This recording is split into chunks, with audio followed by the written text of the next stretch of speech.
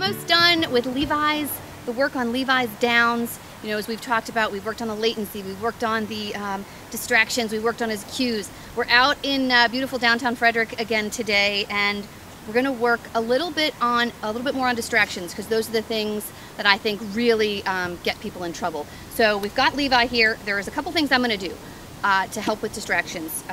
I'm going to use a much higher value reward. I've got Polish sausage in my treat bag today, so I've got really high value stuff. Makes him hopefully want to pay attention a little bit more. I'm going to clean up my own cues, so I'm going to be very careful about how I ask him to lie down. And then I'm also going to make it fun for him and try to get him revved up and hope that he has fun doing this. So let's get him up and get him started. Come on, buddy. Down.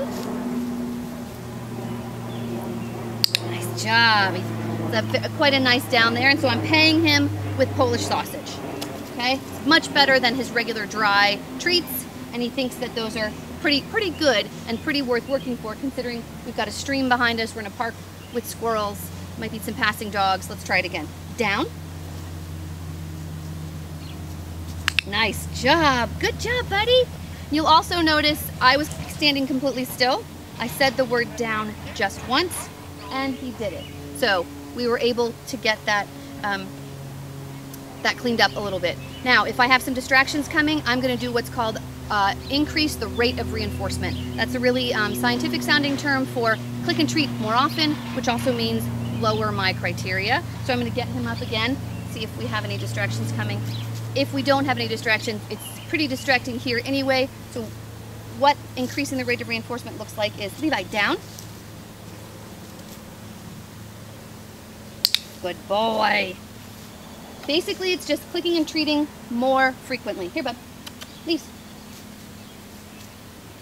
So that sometimes means if there were distractions coming from any direction, you accept less to get the same click and treat in. Down.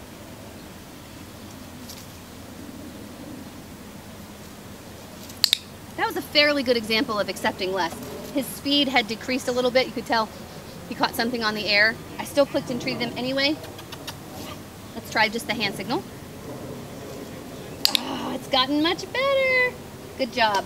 So hopefully you've been able to watch his progress throughout the last month and actually see his downs get better and faster and cleaner. And today, again, we talked about working with distractions, but increasing your rate of reinforcement, keeping the dog nice and happy, and upping the value of what it is that you're rewarding with. So for more fast, fun, and easy dog training ideas and tips, visit our website where the blog is, smartdoguniversity.com. Also, please subscribe to the videos. We do a new one every week, so you can see the new videos as they come out.